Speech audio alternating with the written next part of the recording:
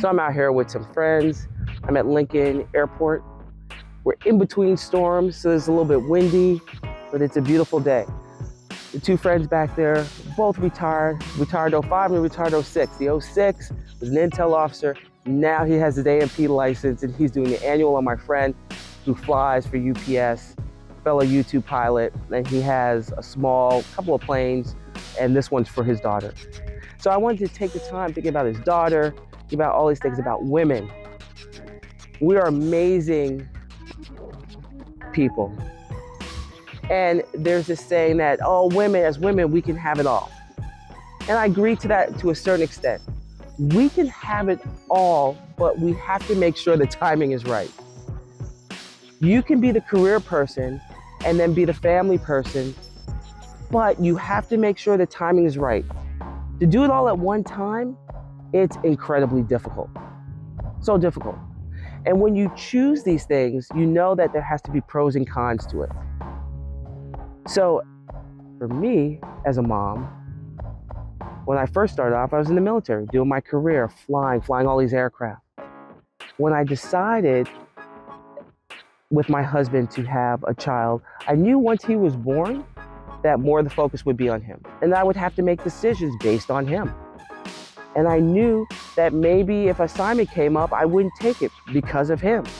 And I knew that that might force me to separate or retire because of him. And I was okay with that because I planned ahead and mentally I knew, okay, if that happens, this is the avenue I will take.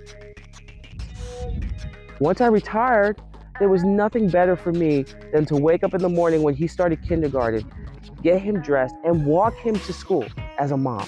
That was awesome. I got to talk with him. I got to walk with him. I still take him to school to this day. But now as he's getting older, and we've also introduced my daughter in through adoption, who's 18 months younger. As they're getting older, now I could start picking back up on another career. When I retired, I became a personal trainer, motivational speaker, but now I could start increasing that and increasing that side of the business. So over time, over 20-something years, yeah, I'm having it all, but I have to pick and choose when it's appropriate.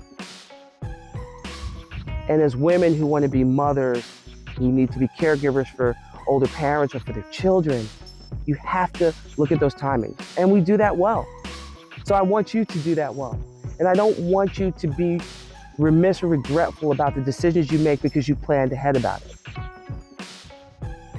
It's not going to be easy, I'll tell you. There are sometimes it is chaos control. But as long as you're proactive, it will be chaos control instead of control chaos. That's for sure. But we could do that. And as women, I applaud you for those who are doing it and who are trying to do it.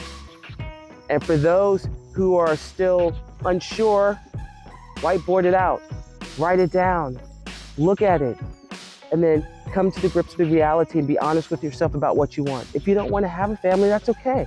If you want to wait till you're older, understand that you may not be able to have kids, but adoption is a great alternative. We've done it. It is definitely an experience. And it's great to be able to give an opportunity to someone that may not have had that opportunity. To have your own kids is great. And as women, we get to choose that. So let's go. Whiteboard, think about it, manage it, organize it, and then over the lifetime, you can have it all.